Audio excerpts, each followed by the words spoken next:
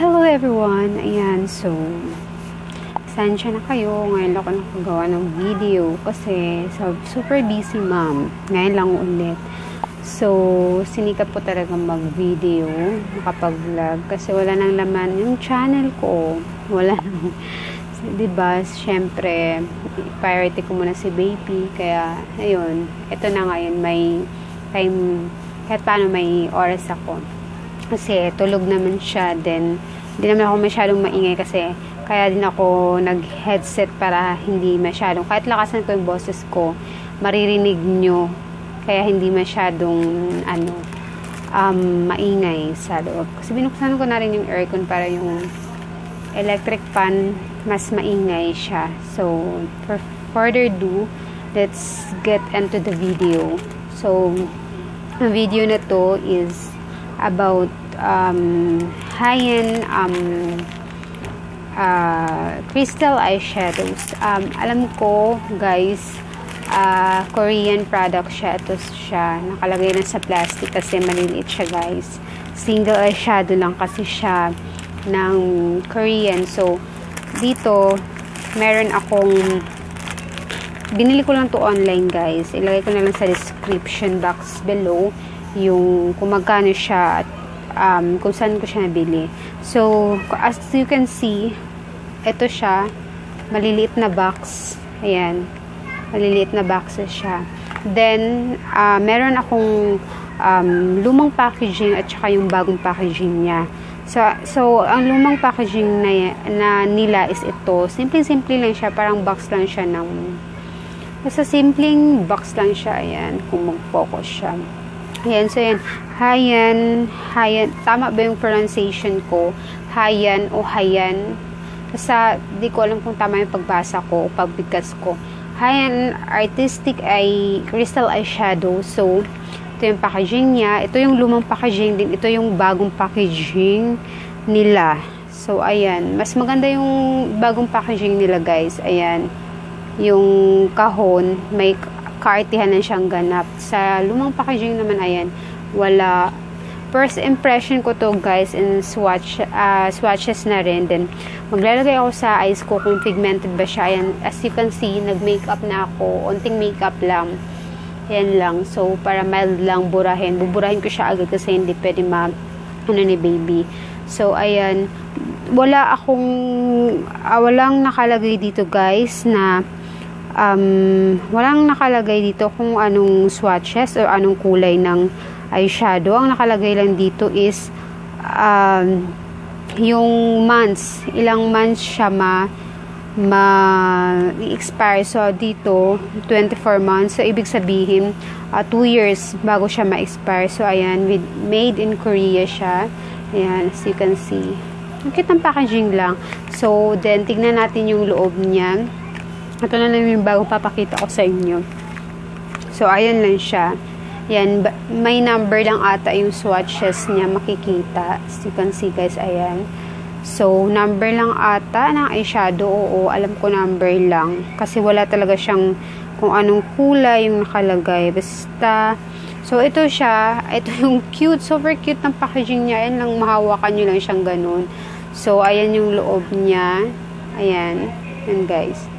Ayan yung loob ng eyeshadow. So, i-try natin siya ngayon. I-swatch lahat. Then, ilalagay ko sa eyes ko kung ano yung, kung maganda siya, kung pigmented ba siya, o, then, I think may glitter siya, guys. Sobrang lilit na glitter, pero tignan natin. So, ayan guys, as you can see, ayan lang siya. Sobrang liit lang talaga niya. Ayan yung mga kulay na napili ko pala. So, since 5 kulay to, 5 kulay ng eyeshadow, gagamit lang tayo ng 3 para sa ating translation. Tama ba yung sinasabi ko? Parang hindi na. Sa ating eye crease. Tama ba? Eye crease. Then, basta, gagamit lang tayo ng 3. Siguro yung pipiliin kong kulay is, so, ito guys, ito yung mga napili kong kulay na ilalagay ko sa eyes ko. may pagka-orange siya, pero light orange lang siya. Ayan, ayaw mag-focus. Sorry guys kung pangit yung lighting ko kasi yung natural light lang from the outside ang ginamit ko. Then, ito may pagka-maroon. Maroon ba siya? Or dark violet. So, mga ganun. Ito. Then, itong silver, parang white silver siya. So, ayan. Hindi nakaka-focus ganyan.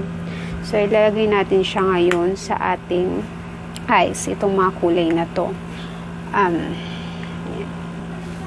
So, ito guys, naglagay na pala ako ng concealer concealer sa eyeshadow sa mata ko. So, unahin natin ito. Orange. Lagay natin siya dito sa ating, tignan natin yung pigmentation niya guys. Ayan. Oops.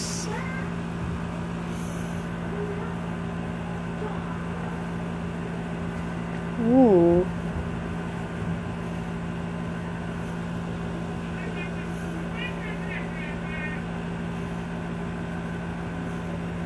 As you can see, ayan.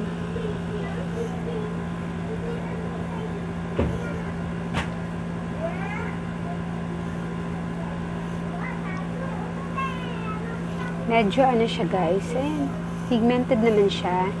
Then, nakikita niyo. As you can see guys, ito na yung orange nilagay ko.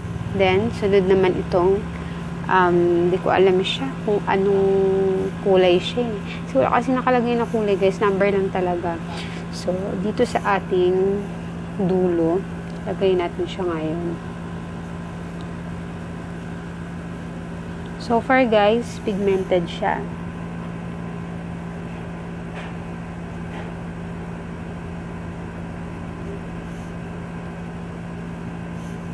Naiinis ako sa kilay ko guys kasi hindi ako marunong. After 45 years, saka ako matuto magkilay. So ayan guys, ayan na yung translation ba nila. So, lagyan ko lang sa kabila. So, ayan na yung eyeshadow na nilagay ko. Then, sunod naman natin gamitin is itong para naman sa ating ano ba tawag nito? Basta sa gilid ng ating mata. Panay kong panood ng YouTube, hindi ko pa rin makuha yung mga tawag sa mga ganyan. Diba? O, talagang halatang hindi marunong makeup. So, lagay natin siya dito sa ating kilid. Gamitan natin siya ng manipis na brush. Ano ba tawag dito?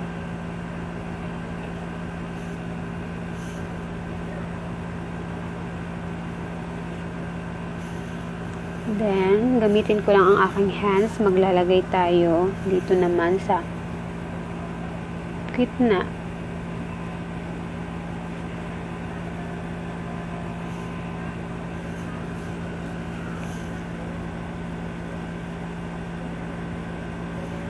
Yung pigmentation ng silver pala guys, light lang siya. Para nagbibigay lang siya ng glow. So, ayan. So, as you can see guys, ayan, makikita nyo, mag-letter siya. Yung silver na eyeshadow, nilagay ko lang siya dito at saka dito sa may gitna. Ayan, so far, sa camera tignan, parang hindi siya maganda, pero in personal, maganda siya guys. Yes, pigmented yung eyeshadow. Then, you can see, parang hindi naman pala siya glittery. Reflection lang pala niya yun. But, itong silver, ito talaga yung glittery, pero maliliit lang siya. So, gagawa ko ng mga swatches ng eyeshadow. So, ayan guys, sinatch ko lang sa kamay ko yung mga eyeshadow, yung mga kulay na eyeshadow. So, you can see, ayan siya. Ayan siya guys. Ito yung silver, pink, at I think gold brown, orange, then yung velvet, pagka, ano talaga siya, may pagka-violet. So, ito yung mga swatch nila. So far, pigmented naman sila, guys. Ayan, nakikita ko naman. Basta, yung, maganda pala, hindi siya glittery. So, ayan. Tapusin ko lang yung eye makeup ko. Then, papakita ko sa inyo. Guys, ayan na yung final review ko about this Hayan. Kung ikaw taga-Korea, paano pagbigkas to? Hindi ko talaga. So, ito, Hayan Artistic Crystal Eyeshadows. Sinabi dito na pearly crystal color, create dazzling gorgeous eyes, stays put the whole day. So, pigmented talaga siya, guys, kasi tumatagal siya whole day. So, hindi ko naman siya ma-review kasi tatanggalin ko nga. Sabi ko kasi si baby, ayaw ko, naka-makeup ako, tatanggalin ko agad to. For the sake of this video, kaya ako lang ginawa to. So, ayan, pigmented siya so far. Ayan, gusto ko yung mga kulay niya. Gusto ko yung mga kulay na napili ko. Kaso lang yung silver, parang pang dazzling night shining, lang siya. Shimmering, para sa bagay na siya pang gabi. So, yan lang, guys. Yan lang yung review ko para sa eyeshadow na to. Hope, nagustuhan nyo. Ito lang, simpleng makeup lang ang ginawa ko. Kasi, gusto ko lang siya makita talaga. Maganda siya in person, guys. Siguro sa camera, hindi siya gaanong kita yung effect. Effect ba? Tama ba? Basta hindi gaanong maganda tingnan sa camera. Siguro nga sa lighting ko kasi madilim, then natural light lang gamit ko. So, ito. Sa personal, maganda siya, guys. Bagay sa akin yung napili kong mga kulay. So, yun lang, guys. Thank you for watching. Sana nagustuhan niyo yung video na to. Huwag niyo kalimutan mag-like, then subscribe. Mag-comment lang kayo down below kung hindi pa ako nakapag-subscribe sa inyo. So, this is for today's video lang. Maraming salamat. So, kung gusto niyo ng collaboration, comment down below para alam ko. Then, message lang tayo, guys. Ganun lang tayo. So, thank you so much for watching again. Then, hope to see more videos sa mga channel nyo. Ayan, so, pipilitin ko talaga kahit manage lang yung time ko. So, minsan, late na ako nakakapanood ng mga vlogs. So, ayan lang, guys. Dito na lang kasi baka magising si baby. Then, karga-karga siya ng pinsan ko. So, ayan, thank you. Bye-bye.